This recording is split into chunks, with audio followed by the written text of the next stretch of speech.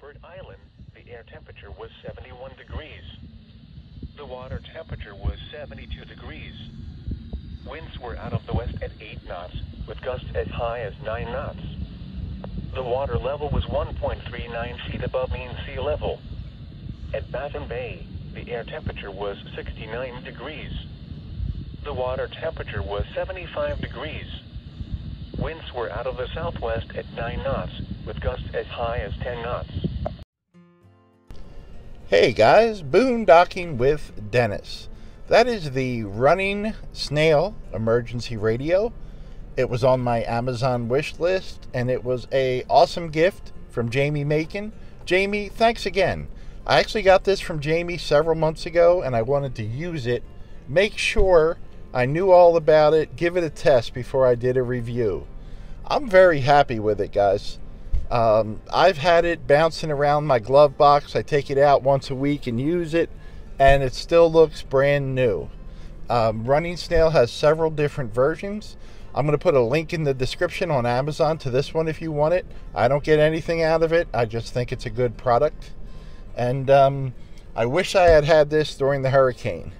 One of the features that I really like about it, there's 3 ways to charge it. You can plug it into a USB port, and that's the way they recommend you charge it. It also has a solar option. You can put it out in the sun. It'll charge itself. You're out camping. You're stuck with no power. That's going to come in real handy. And it's got a hand crank. You need power real quick. You can crank it up. It's going to work for you right away. AM/FM radio. A weather band channel.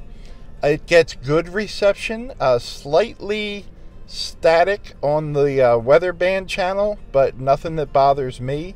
I have to get out into a clear area, and that improves it drastically.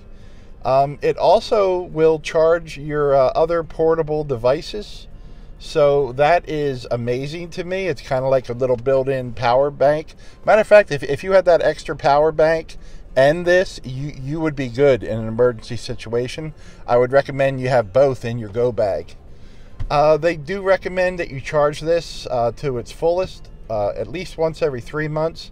I've been doing that about once a month, depending on how much I use it. It comes with really good instructions.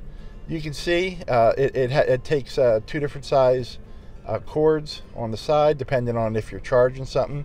Mine's set up from my iPhone, and of course the cord comes out. It's got this little flap so you can seal it. That'll help keep everything clean. Yeah, just a basic model. Comes in different colors, actually. I kind of like this red and black one. Just looks like an old transistor radio, volume tuning, a little slider. I really like this strap on the side because when I'm using it, I can hang it up in the back of the truck. You could attach it to a backpack. It's got a folding antenna that pops up. This is the hand crank, which is pretty cool to me. That's like some old time stuff, you know.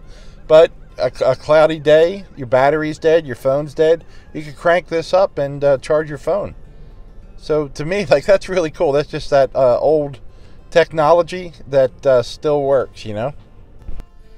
Guys, this is $16.91 on Amazon. You can look around for a better price if you want. Like I said, link in the description. Great gift, Jamie. Thank you very much. Everyone, thank you for watching. I appreciate you.